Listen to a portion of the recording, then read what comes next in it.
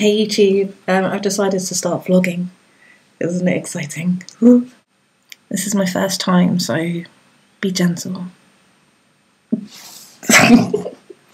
I'm leaving that in.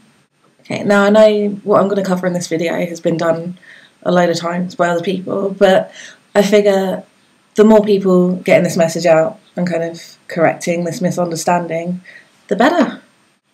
Now, the reason I want to do this video is that I've been talking to some people on YouTube and out here in the real world about science and evolution in particular, and one of the main rebuttals that I get, regardless of how much evidence I kind of put forward, is that evolution is only a theory.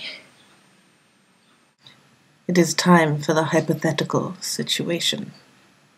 Right, imagine you fall over and you break your arm and you have to go to hospital.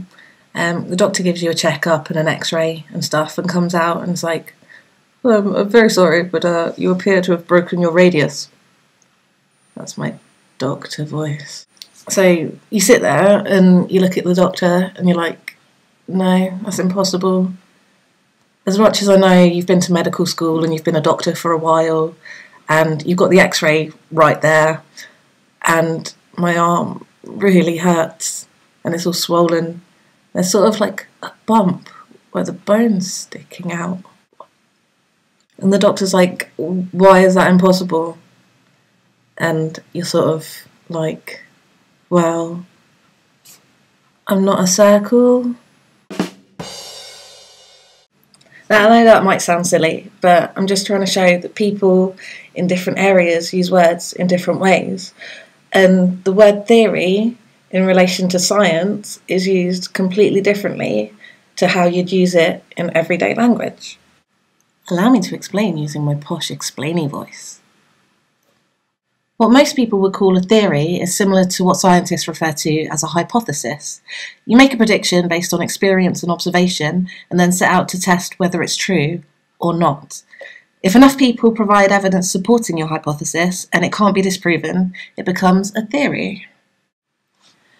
So Darwin's theory of evolution by natural selection isn't a guess at anything. It's a solid foundation of evidence and observations built up over the last couple of centuries that all point to the fact that life has evolved. But, I mean, I'm not going to go into all the evidence now. There's not enough time in this video. I just wanted to keep this short and sweet, but that'll be one for another day. So, see you later.